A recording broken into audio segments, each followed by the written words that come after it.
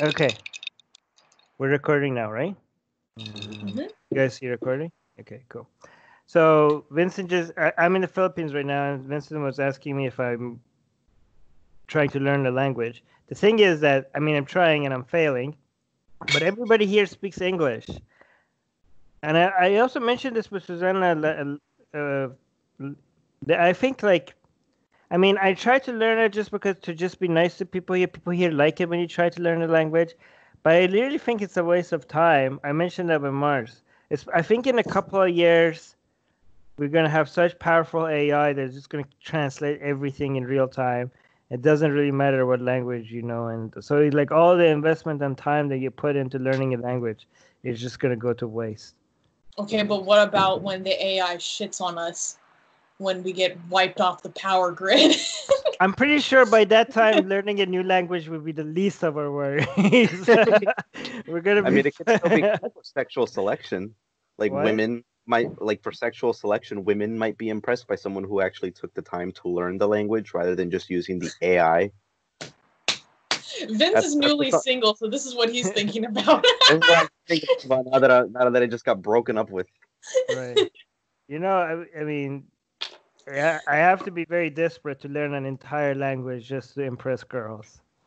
I'm not that invested. Yeah. I'll go if that's the requirements. I'm gonna be like, okay, next. I'll go find someone else. You're pretty swole, right? You Honestly? exercise a lot. Say it again. You exercise a lot, right? You're a gym rat. Well, I'm not really. Yeah, I do exercise, but I'm not trying to get any big. Like what? Swole? You said? No, yeah, not that much. Okay. Yeah, completely unrelated to what I just said a few sentences ago. But I'm thinking about starting to work out. This is something I've been thinking about doing before the pandemic occurred. And I even had a free 3-day membership to a gym, and I started going, and then the pandemic sort of hit its flux. And you don't need a gym. Just get some dumbbells and a bench. Yeah, I just got some. I have some on my floor right here. Oh, nice. That's good. He's got the grandma weights. The grandma count, which is good enough for me, for my little flabby arms. What is your goal? What are you trying to do? Gain weight? Lose weight? Both? I'm really skinny. Like it's not that easy to tell on the camera since camera adds weight. I don't know how many pounds is the camera supposed to add? I mean, for like a television set, it's 10 to 15.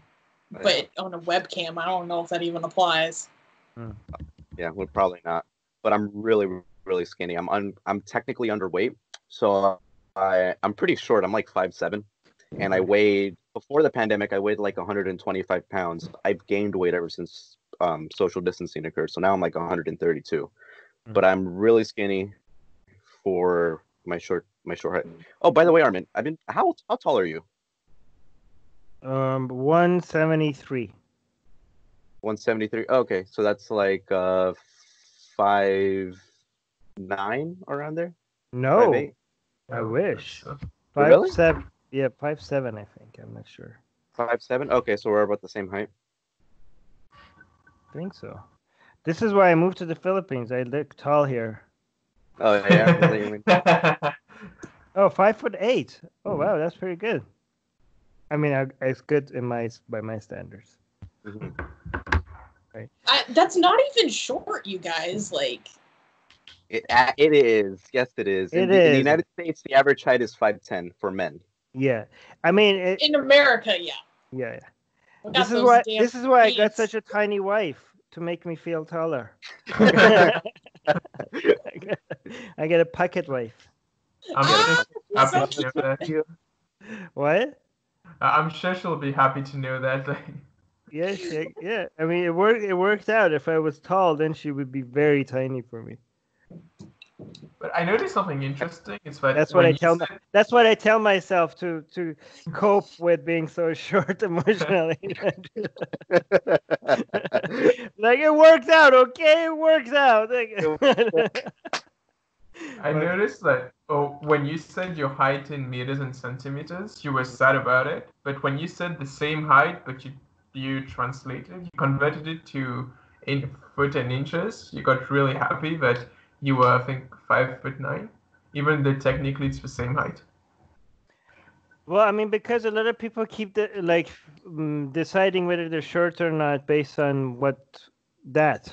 People are like, oh my god, the guy is 5'4", or like, oh my god, he's tall, he's like 6 feet, that's pretty good. Nobody, like, I haven't, so people, that's how they judge it. I've never seen people like, oh my god, I'm only 173 centimeters, like, because I haven't heard that, so I guess that's how you judge yourself. Not I feel so bad for guys who are like 5'4" or 5'3". I feel so bad for them. Mm. Yeah. Mm. Well, Our They have short less kings. You gotta privilege. send love to our short kings. For our short kings, they have less privilege than a trans black female. Less privilege than that. yeah, it's okay because it's also socially accepted to consider them as inferior some way. Yeah, there's studies out there that show that people who are shorter don't get the treatment that people who are average height or tall get. So like they're worse off in job applications, the worse off in mating selection for sure. When you ask women, Susanna can attest, maybe when you ask women what one of the main things that they look for in a male, one of the top 5 things is height. They genuinely do like guys who are tall. It's true. So Jon, it's just fact. So Jon Snow, who's the name of the actor? Like he was made fun of. Kit Harington, I think. Is yeah, that his name? Like remember Daenerys. I don't know if you guys watched the show, but he said like I imagine someone taller, and some people make fun of him for being short. He's 5'8", so he's my height. So David Pacman is 5'8". Really, David Pacman looks tall. Maybe because he's skinny. Made a video about it. But I think a lot of people like the fact that Jon Snow was short because they're like, okay, but everybody's like drooling over him. So I guess if he has a shot, then people are like, okay, so it's not that big of a deal. But the thing is that 5'8" is not really as bad as like 5'4", or like I don't know. Like if like imagine if you're 5'4" and people are like, oh, Jon Snow is so short and he's 5'8", like you're like people like, oh my god, I'm 5'4", and they think that guy is short. That's like a short you're allowed to be before you're called a midget or small person. Sorry. Right. It's little person, not person. Small person. Whatever it is. Oh my god. Tom Cruise what? Oh, Tom Cruise is super short. Have you seen pictures of him standing next to the head of Scientology, David Miscavige? David Miscavige is 5'3". Oh wow. He's a pint-sized little dude, but he beats the shit out of his own congregation, literally. So. Well, yeah, he does. Wait, Tom Cruise is 5'7". Really? Yeah. Wow. In the movie, here's a little fun fact, a random fun fact. In the movie Top Gun, the woman, have you guys seen the movie Top Gun? Ages ago. Yeah. A long time ago. I don't really remember much about it. I have no idea. I just remember some planes flying. What? Yeah. The love interest in Top Gun is like 6'1". So when they were in the scene where they were making out, they had to give them little platform heels so it didn't look too awkward. Just move. If you're short, just move to some Japan or the Philippines or something like that, so you feel normal. That's the entire reason why I moved here. There's no other reason. I've been meaning to look this up. I have no idea what the answer is, but do you guys know what the evolutionary reasoning behind why some people are short, why some demographics are shorter than others? So why is it that the average height in China is like 5'4" for men, and in the United States it's 5'10" for men? What's the reasoning behind that? They're just inferior in every way. Oh wow! No, just kidding. Here's the Patron money. Oh my god!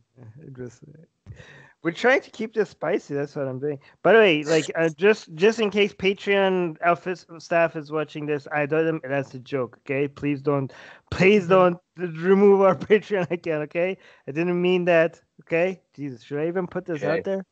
You're gonna get dark on God. Okay. You put the last conversation on YouTube. Yeah, I am amazed that conversation does not have so many more dislikes. Last I checked, it only had 1 dislike. I was amazed. We already got rid of most of the people that hate us. That's why it's we lost a lot of people already. And unless we get rediscovered again, we're not gonna get that much of a backlash. Yeah, I remember some time back, Armin would have debates with like whoever, and the whole comments would be trashing Armin. Like, it's like you have like two people supporting Armin, and everyone else just like calling him all kinds of names. Right. There's so many times I hear like, I used to be a big fan of you until, and then there's like, oh, I used to support you so much until I saw this. So like, well, if you supported me until that, then you have no idea. Let me show you something worse that I said that is even like you think that was bad. I don't know. The hate You're at such first. a troublemaker. Oh my god. You know what we would call you in my family? A trouble monkey. Trouble monkey. That's what racist. they call me. Is that racist? That's racist. That's what they so call me. racist. Oh. Yeah. Oh, we lost Vikram. Oh no, I think he's You just turned off. doing something. He's still here. I'm just setting some things up. So My laptop's about to die. he's very interesting. Actually, you said trouble monkey. Okay, if you say that That's what about my any, teachers would call me. okay, but that's fine unless some. Okay, that's very interesting. Okay, so you could call me a trouble monkey. You could call almost all of us here a trouble monkey. But if any of us here was black, and you called me like a trouble monkey, you would get into so much trouble. Is that fair? That you could call all of us trouble monkey unless we're black? The reason is all fair. about it's all about But I history, know right? why. Yeah. Okay, Vikram. Yeah, it's all about the history of it. So it's like, oh, like I mean, technically my ancestors, because I'm from Mauritius, so my ancestors also were called these kinds of names. So it would kind of apply to me. But I'm guessing that if we look at a typical, I don't know, like a white guy or an Asian guy, it's very unlikely that their ancestors were being called monkeys on a daily basis.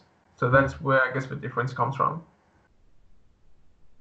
Yeah, but I mean, all you have to care about is intention, right?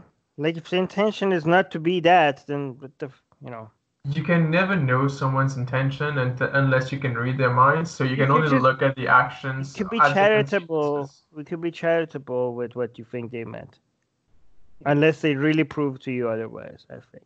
I mean, if you know somebody is like use the word trouble monkey all the time, like you could see like okay, they use it against other people that are not black, and now somebody is black and they're calling them a trouble monkey. You were like, you have to be very uncharitable to be like, oh, we have a history of this. You shouldn't have used this against me. Like, come on, you can see that this person didn't.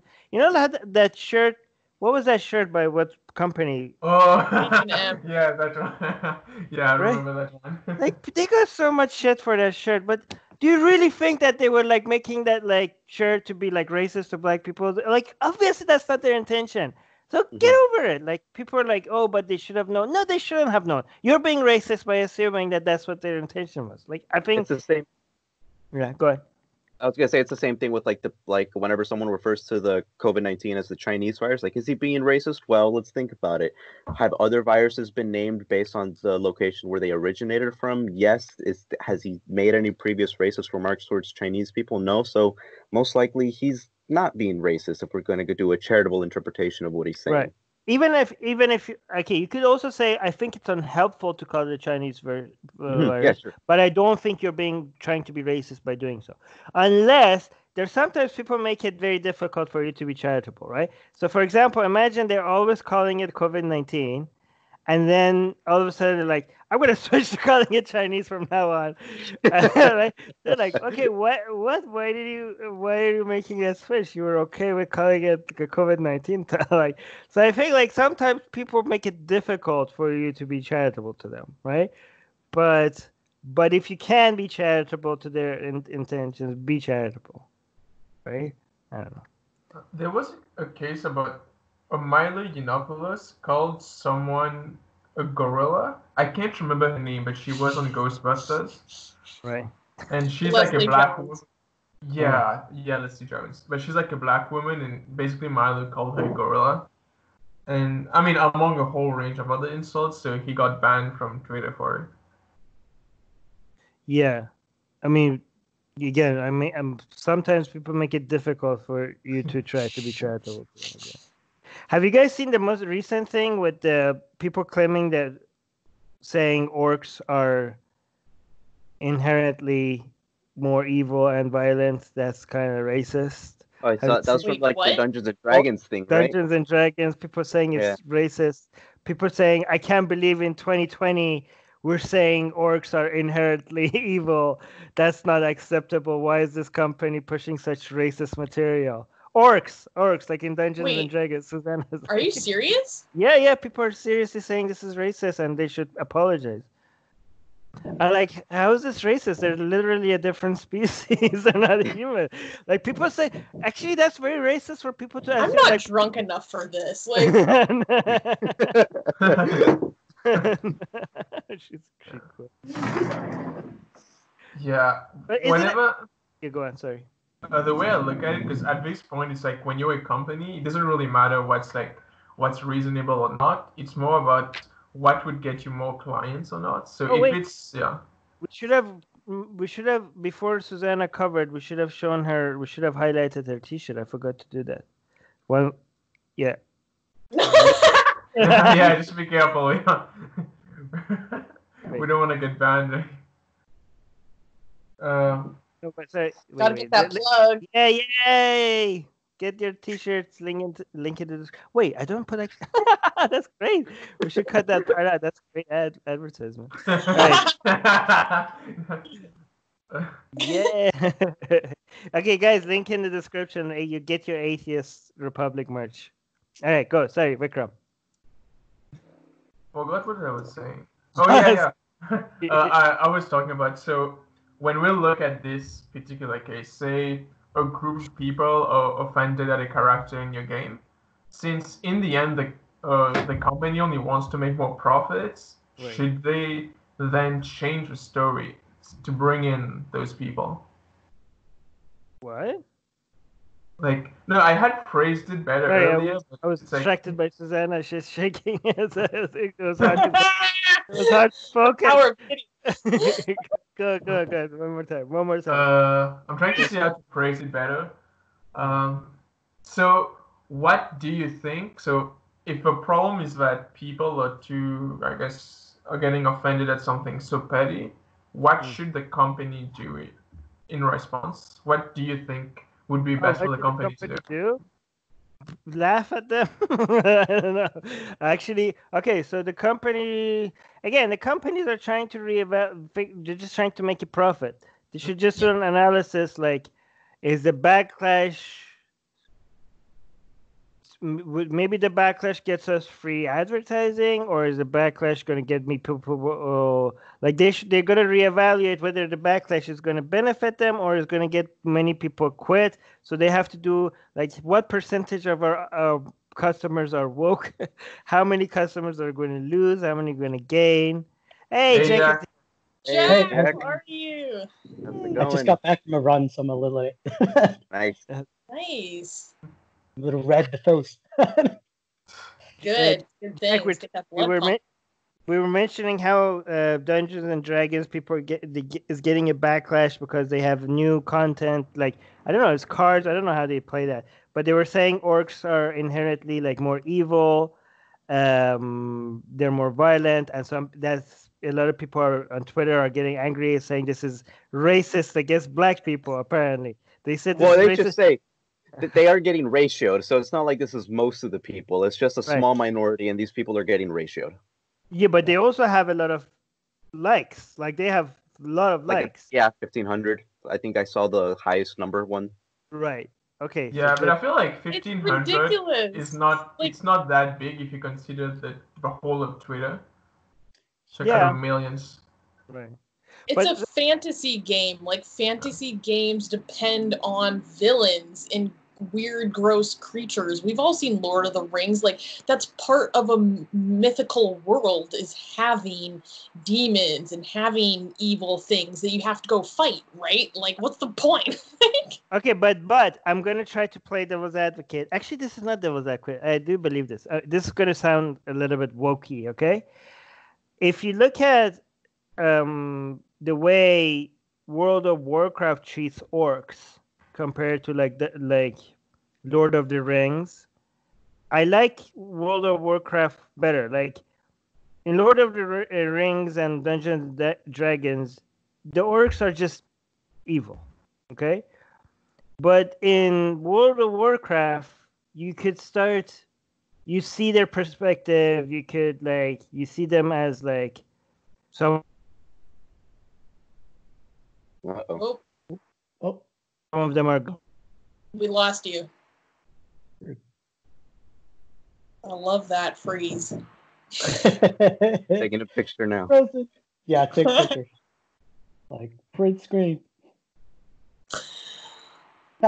Oh, Oh, you're back. You're back. Yeah, I'm back. So how much of it was cut? Almost like all all of it. Yeah. All right.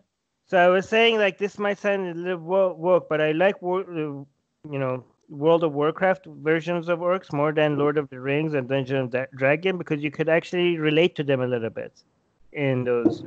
You can see them as the good guys.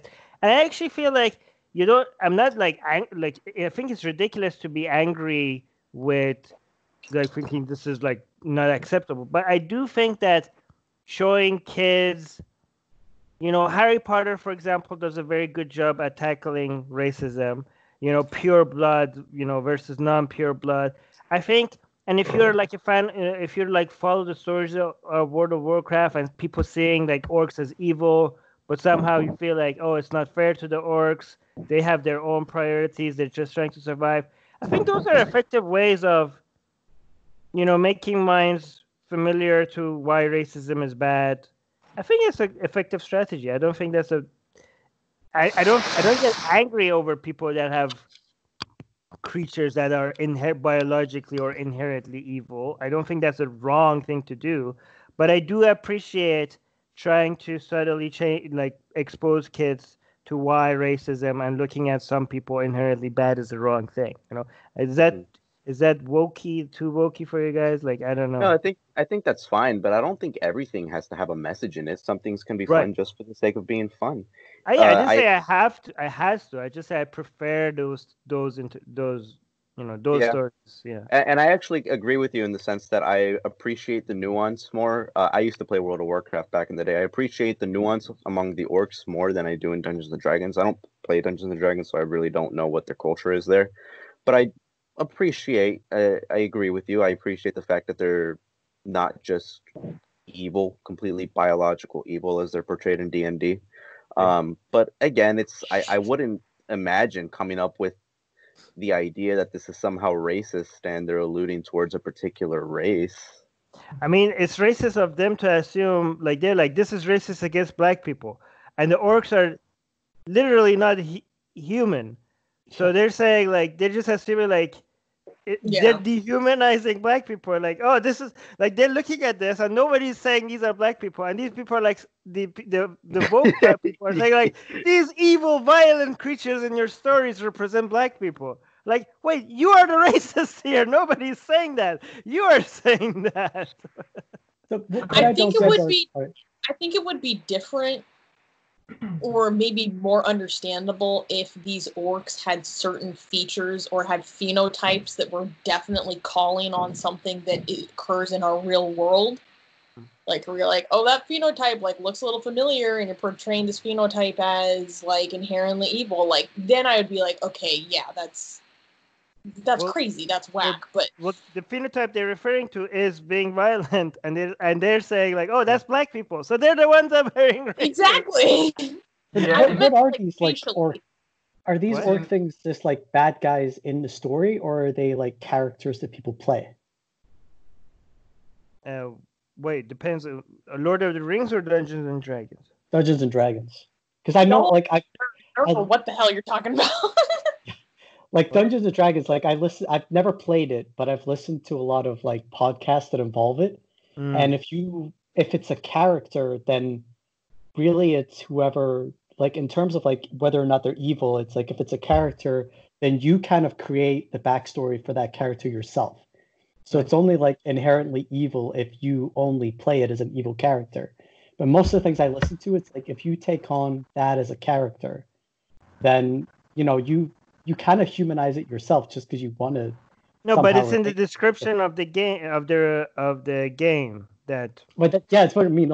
If it's like a bad guy that is part of the story that the dungeon master like introduces, then yeah, that's different. But if it's like a character that someone plays, it's like, well, it's just like you're saying. I feel like we need more information. We need to really understand from the other side why is it they find it problematic. Because right now, I mean, I don't know anything about the game, so it's like I don't really have much to say. Here's devil's advocate. You could say like you're introducing to people that it's possible for genetics to be involved in something being inherently violent, and you're emphasizing the role of genetics versus instead of the environment, right? So that might be like, this is what you're teaching people, that it's possible for something to be, genetically more violent. But I mean, but is it not though? Is it not possible for some races to be genetically more violent? Is that out of the realm of possibility? Yeah, by my understanding, it is when you contrast the two, the genetics is so like taken over by the environmental factors, but though it's not fully negligible, but it's mostly negligible. Okay, when you compare but think about what you're saying. But because this is what everybody says, right? People saying it's mostly the environment. Okay, so every time you're saying it's mostly the environment, what you're saying indirectly is that it's somewhat also genetics, because when every time somebody says it's mostly the environment, they're not saying it's only the environment. They're saying it's mostly the environment. So you're leaving some room for genetics. I mean, yeah, you have to. Like, there's always going to be a little bit of genetics to everything. Well, okay, so for example, the IQ gap, right? So first of all, the IQ gap between, this is something that is real, okay? Nobody can deny this. For example, there's an IQ gap between white people and black people. And there's an IQ gap between, Far East Asians and white people. Okay, the IQ gap is real. Nobody can deny it. Anybody who denies that, I don't know what they're trying to do. But the main disagreements between people who are not trying to deny data is that the IQ gap is either whether it's explained by environment or genetics, right? And most people agree that the IQ gap, it's mostly because of environment. Okay, but again, if you say it's mostly the environment, what are you saying? You're saying there could be some explanation to the gap because of genetics. Are you actually saying? Let's say the IQ gap between white and black people is 99% because of environment. So are you saying there's 1% there's 1% explanation of the IQ gap could be explained by genetics? And by the way, the reason why people say in mostly the environment is because the gap between the IQ is closing faster, is so fast that it can't be mostly biological, right? Like for the IQ gap to close that fast, we have to be evolving right now. Within 1 or 2 generations, and evolution takes thousands of years. It doesn't take 1 or 2 generations, right? So the closing of the gap shows that it's mostly environmental. But if it's mostly environmental, that means that it leaves some room for genetics. What do you guys think? Yeah, I mean, it will always have some room for genetics. Yeah. No, I mean, like, because when we look at sorry, you can go ahead and I'll say mine afterwards. Oh, no, go for it, by all means. So when we look, I took sociology a while back, so I'm going from memory. But there's always been this fight between nature versus nurture, but the answer has never been just nature or just nurture. It's always a combination of the two. So the argument is not that, genetics does not influence you at all. It's that no matter what disadvantage you get genetically, to a huge extent, you can overcome it through environmental factors. Okay, but I'm going to be more woke than you. Just because something is explained by genetics doesn't mean that there's going to be any differences between certain, different populations or different ethnicities. Okay, so there are some things, for example, that is completely heredity, right? But there is no difference. There are some things that you can see, like, for example, black people and white people are different genetically. Like, there's certain kind of heart disease, right? Certain kind of, athletic performance or stuff like that, right? But there are more things that there's absolutely no difference, even though they're heredity, even though they're genetical, right? There are certain, for example, diseases that there's no difference, for example, between white people and black people. And actually, you can find more examples of that than the things that they have differences, right? So given that there are many things that are absolutely the same, it is very likely that IQ, for example, it is all environmental. It is possible. Mm-hmm. And so far, we have not had anything to show that genetics has any influence. Okay? We could maybe find something someday, but so far, it is hereditary. It is like IQ is, again, this is something that people can't deny. Heredity does have an influence on IQ, but just because heredity has an influence on IQ, that doesn't mean there's going to be any difference between black and white people on this. It could be 100% environmental, any differences that we have. So that's what we are at right now. But the thing is that we have to prepare our minds for a day that data comes out that maybe there's some genetics to it. And the problem is that even if we're looking at this, I think, completely in the wrong way. People are thinking people are trying to deny or accept data based on what they want to be true rather than what's actually true. And I think people are focusing on equality in the wrong way.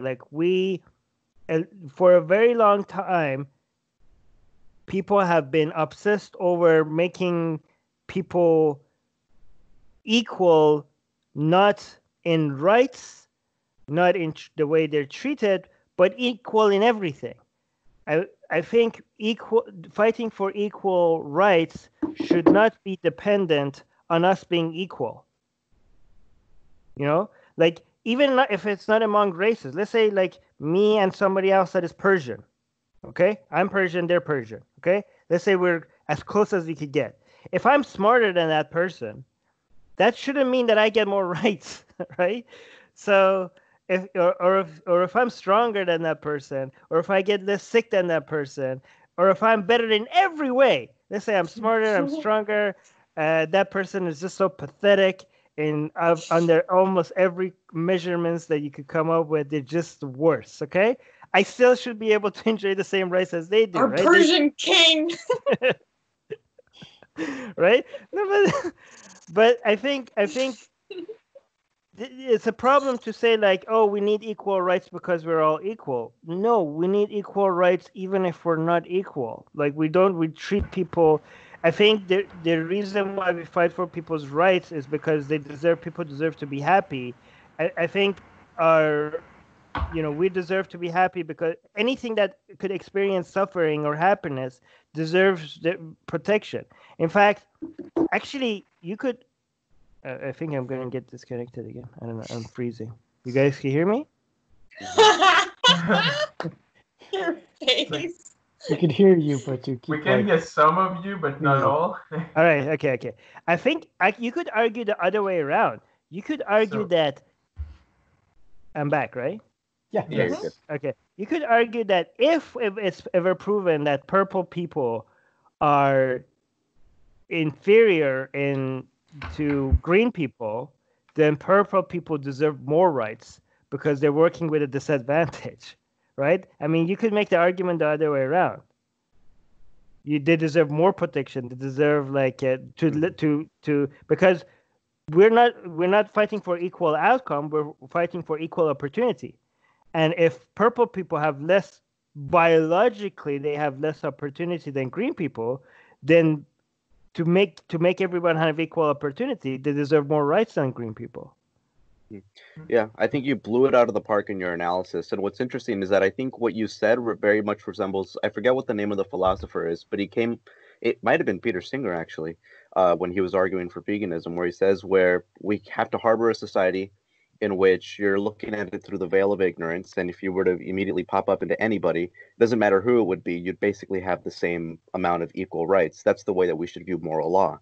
Right. But I think part of the problem also in having a conversation about race and IQ and how much of it is genetic, how much of it is environmental, is that the topic is so taboo that there's very little research done on it. I mean, Charles Murray got pretty much laughed out of the academy for Right. publishing the bell curve. And even Sam Harris, he got pretty much so much hate for even having Charles Murray on his podcast. Yeah. And then Ezra, and then from there you had the infamous Ezra Klein podcast.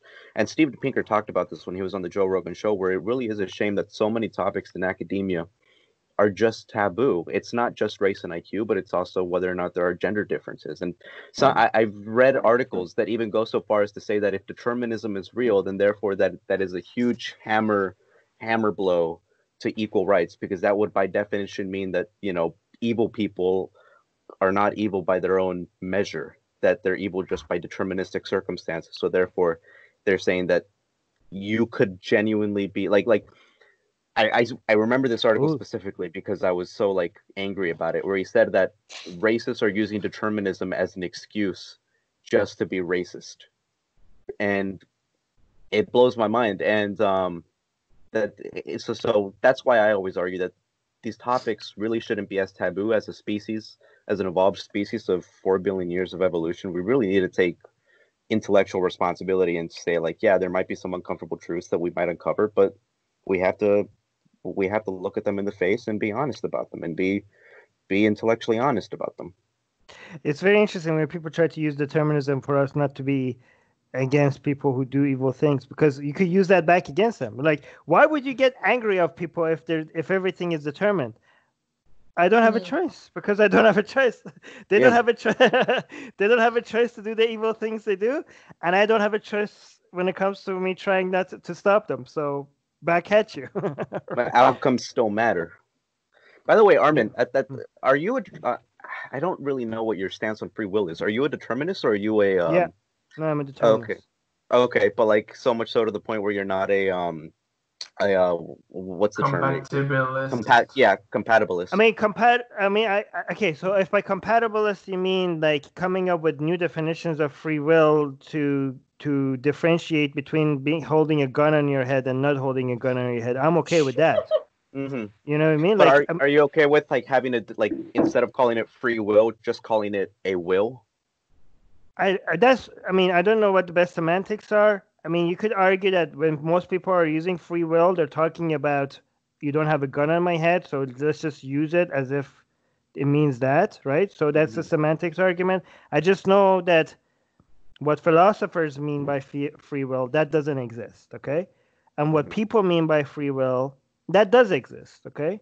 But I disagree with that actually, because Jerry Coyne talked about this in when you ask most people what they mean by free will, they come up with a libertarian version of free will. Right, you're right. Okay, so but we still need the word for, we need to differentiate between people that are mentally ill and they committed something, and people who are not mentally ill, because you could, if you, for example, excuse people who are mentally ill if they commit a crime because of their mental illness, then people could argue, well, then we need to excuse everybody, because in the same way they are victims of their brain as well, in the same way that a mentally ill person is, right? So we need to just it's hard to come up what are we going to do? Are we just going to come up with a whole new vocabulary of words to differentiate with that? That's going to be difficult, because there's just, these words are already in circulation, and people are going to, why are we are we going to not use the word forced? What are we going to, it kind of seems like the whole new pronoun things, right? Am I going to go out and say I don't know, what's going to be the new word? If somebody pulled a gun on me and I had to give them my wallet, and they're like, I didn't have a choice. People are going to be like, well, technically you don't have a choice to do anything. So what am I going to call that? What am I going to call it when I had to give them my wallet? What am I going to call? If I'm not going to call that a choice, what am I going to call that? So I think you would still preserve those definitions if you refer to it as a will instead of a free will. I think the definitions would still apply when you use words like forced, when you use like I didn't have a choice. Well, I mean, if you use the term will instead of free will, I think it still applies. People like, I didn't have, yeah, I mean, people would be like, what is it he talking? Or like, I had no choice, but I had a will. But I mean, to be fair, most people in general don't care at all about determinism. Like if I go outside and I ask someone what they think about free will, they wouldn't care. So I don't think we would ever have this issue of like, wait, do I have a choice? Do I have no choice? Like people it's just will not start something to most people there's think more about. and more is creeping into pop culture for people to start caring about it. Do you guys watch Westworld? Yes. No, I've been meaning to. I only saw the first season. First season. It's beautiful.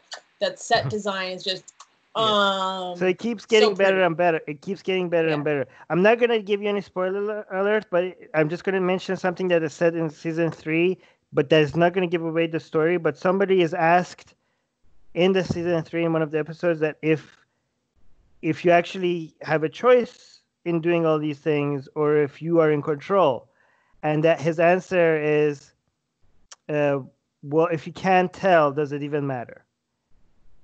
Right? It's pretty good. I agree. Yeah. So I mean, a lot of people are. I mean, the level of analysis, the number of YouTube videos that are coming out. I think people are.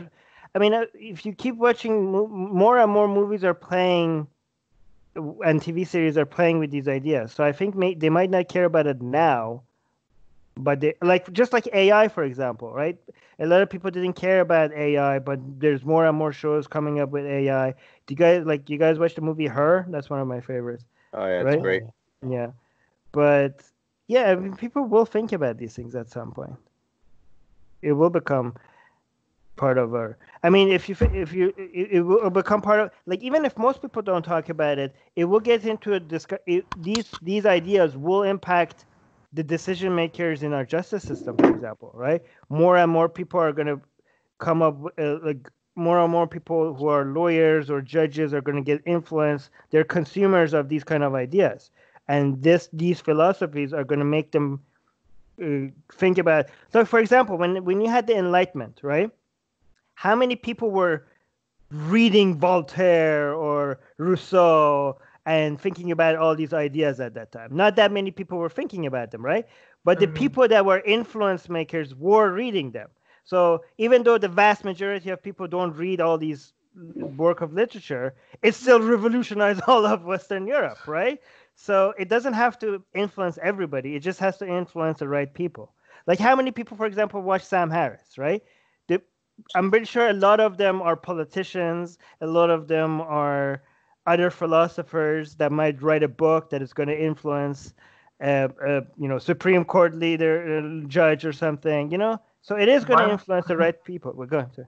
By my understanding, most philosophers don't like Sam Harris. They think he kind of makes, not a joke, but he makes philosophy kind of seem way too shallow because every time he tackles an issue, he doesn't really go in depth into them.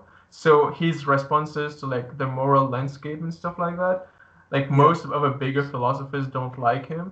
And there was even Daniel Dennett, like I know. I've seen their fight.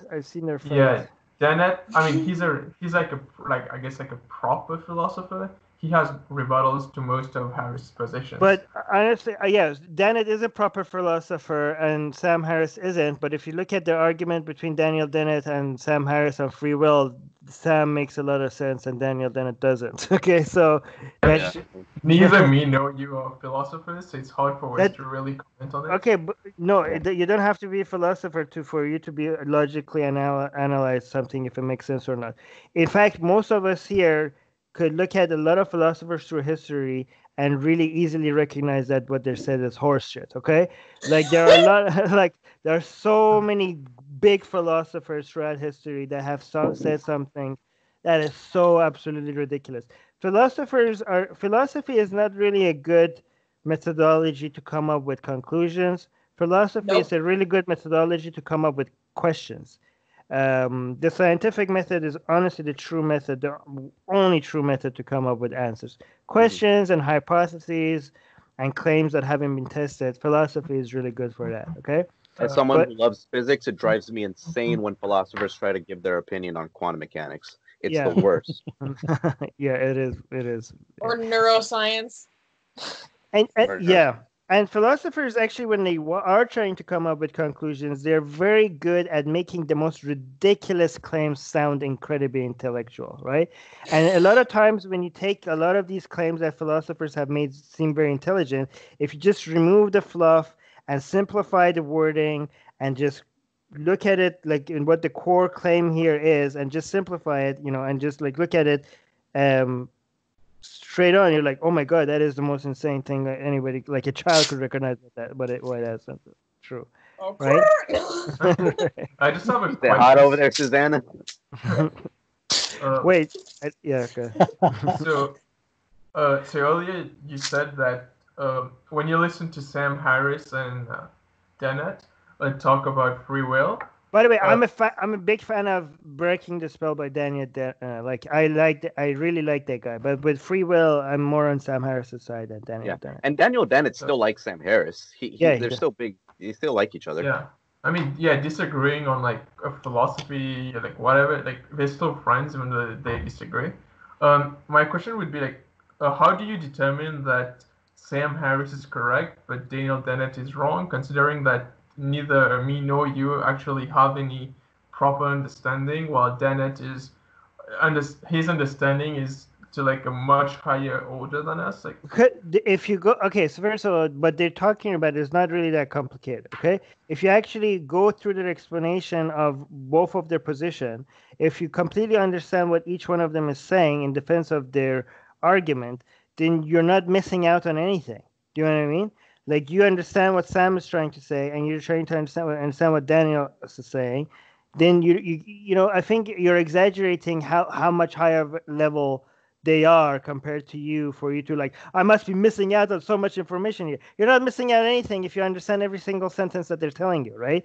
Unless they say something like, whoa, that went way over my head, I have no idea what they're saying, then you missed out on something. But if every sentence they said you understand what they're saying, you're not missing out something. Philosophy is not, okay, we have to understand, like, this is not rocket science. Like, philosophy is not something that, you need to be in a higher dimension of understand brain waves or something for these concepts to be for you to be able to understand these things, right? Like, they're not the topics that are like that require, even the topics that are like that, like for example, a neurosurgeon, or rocket science, or brain surgery and stuff like that.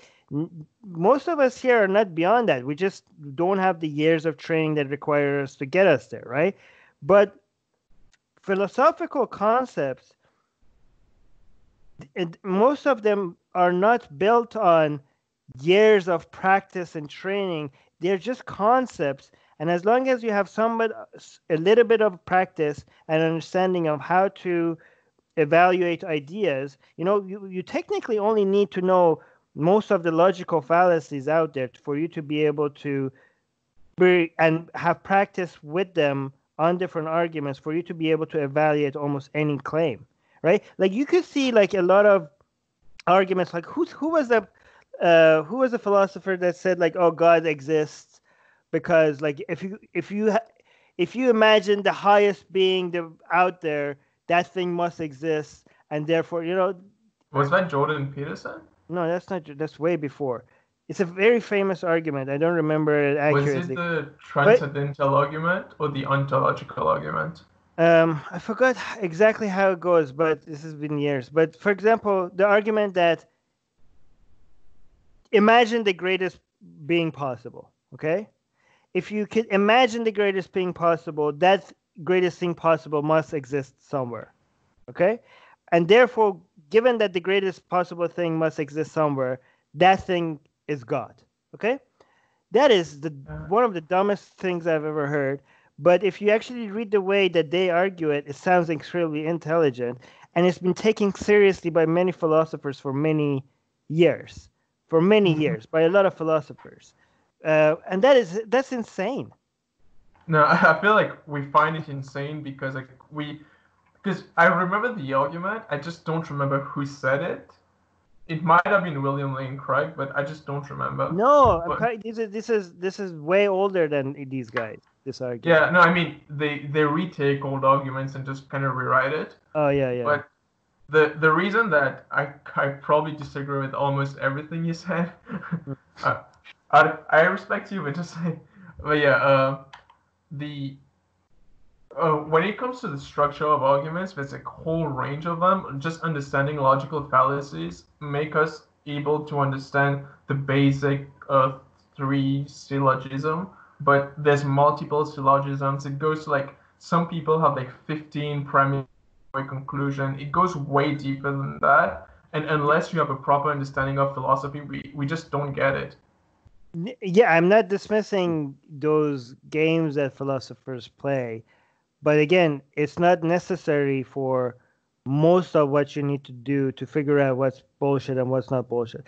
And the proof in that is that a lot of the people that do get that sophisticated in the way that they analyze and make arguments, they get a lot of simple things wrong compared to some people that just stick to the basics.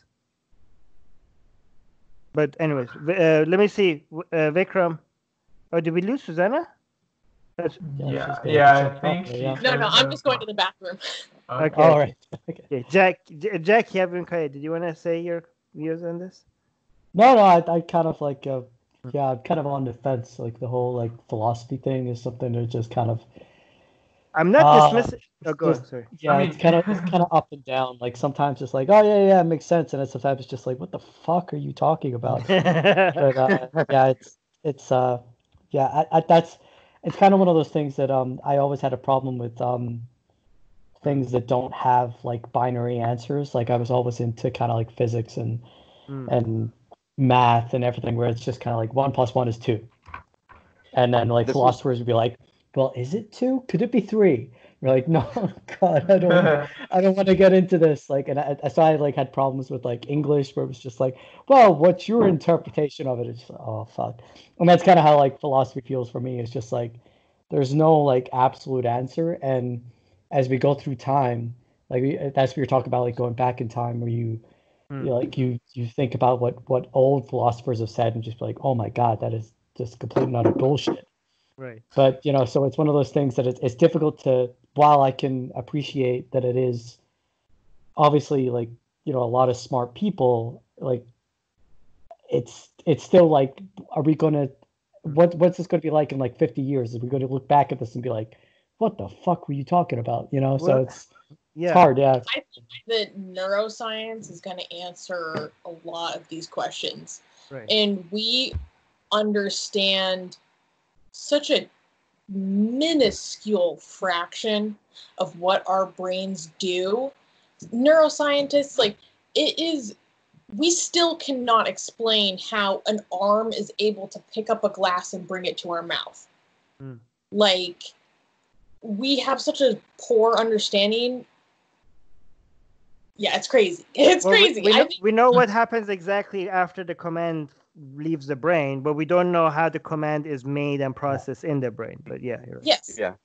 So on the topic of philosophy, I'm hoping I can be proved wrong on this, because I was talking with Susanna about this, and I said that philosophy, much of it just comes across as pretentious gibberish. So, for example, this is one of Slavoj Zizek's most recent book, Sex and the Failed Absolute. What's the book? What's the book again? Sex and the Failed Absolute by Slavoj Zizek. Who I like Slavoj Zizek. He just recently came out with a book called Pandemic. I recommend you read it. But some of these, so this is one of the chapter names, for instance, and this is one of the things that makes me think that so many philosophers are just pretentious. Corollary 3, the retarded god of quantum ontology.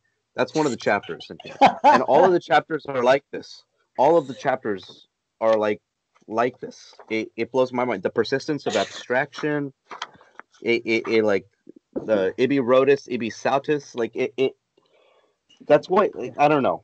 Can someone please convince me otherwise that so many philosophers aren't just full of shit? I think good philosophy is when philosophy is used to come up with good questions, to structure the way we look at things, like to put everything in perspectives, and also to give us a roadmap on what to look for next. Okay, that's when philosophy, I think, is useful.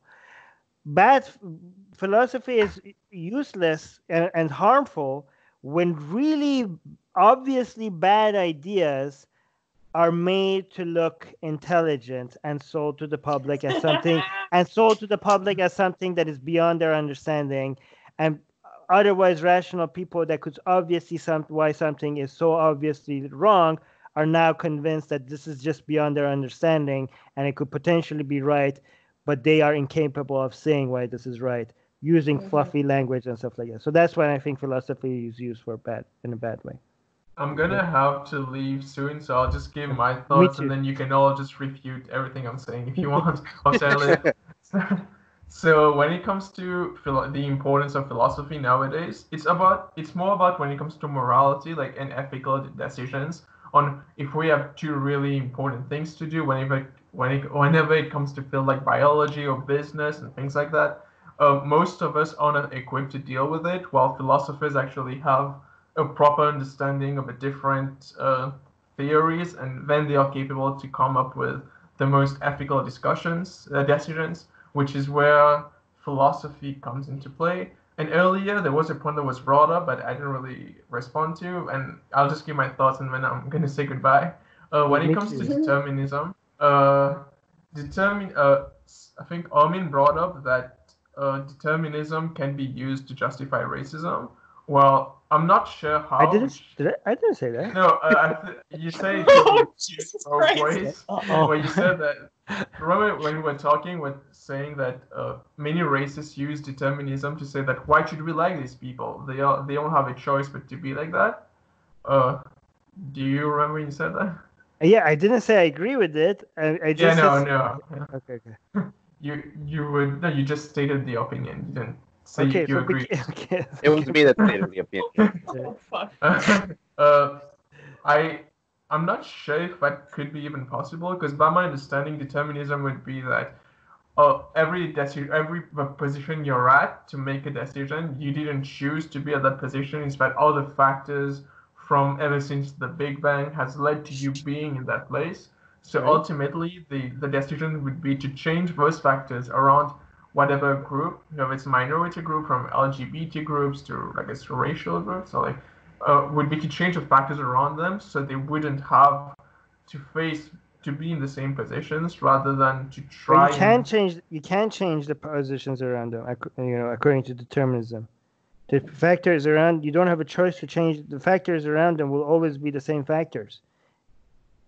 Yeah, no, I mean, yeah.